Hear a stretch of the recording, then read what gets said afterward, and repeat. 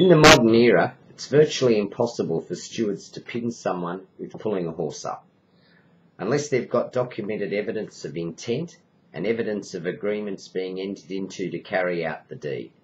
The days of stewards being able to suspend a licensee on a whim or suspicion are long gone, so the failing to take all reasonable measures rule is now the new black in racing. It takes the place of the failing to perform on its merits rule, and also carries a lot less time on the sidelines for the people found guilty of the offence. In recent times, the stewards in Hong Kong have been wielding the rule with gay abandon, and currently Jeff Lloyd, who's well known to Australian punters, apprentice Terry Wong, who served some of his apprenticeship in Tasmania, and Gold Coast and North Coast of New South Wales Aussie-educated superstar Matthew Chadwick, are all serving time for failing to take every reasonable measure on certain mounts. But obviously in Hong Kong they do not have the same regulation as we do in Australia, which gags licensees when they do not like the actions of the stewards, or if they do, they're very selective about how they use that regulation. As Chadwick celebrated his maiden Group 1 win on California memory at Sha Tin in the Hong Kong Cup last Sunday week, his main retainer, former master, former world-class jockey turned champion trainer, Tony Cruz, let fly, and big time.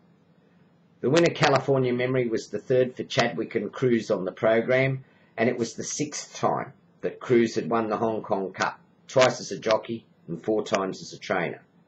But the excitement of adding another Hong Kong Cup to the mantelpiece did not stop Cruz from letting fly.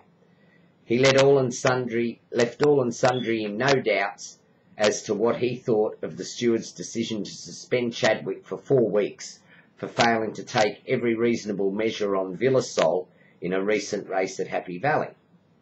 Matthew's my main rider, and I am very angry that I am going to be without him for 4 weeks, Cruz told the South China Morning Post. He got this for nothing.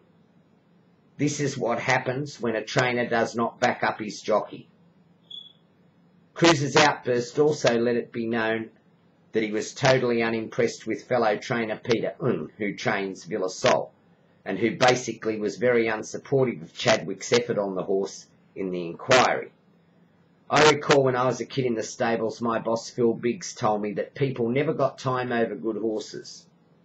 Slugs will always cause you the most trouble, son, the boss said. That could never have rung more true than in the case of Villasol. He is a very ordinary conveyance.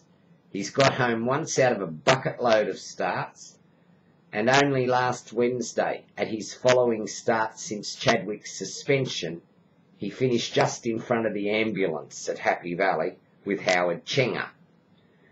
It was great to see Cruz defend Chadwick.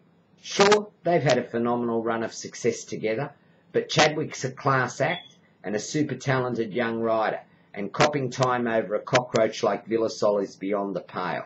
Tony Cruz was right to defend his stable jockey, and loyalty in racing is something that is a rare commodity these days. A mixture of Steve Cawthon, Lester Piggott, George Moore and Michael Canaan would not get Villasol home in a 3-legged race at a school fete. But obviously the stewards in Hong Kong don't have access to a form guide. Have a look at the horse's record. It is absolutely abysmal. He's a first-class walker. I think the grey's a good sort. I've watched him in the birdcage a few times at Happy Valley and he's got me in.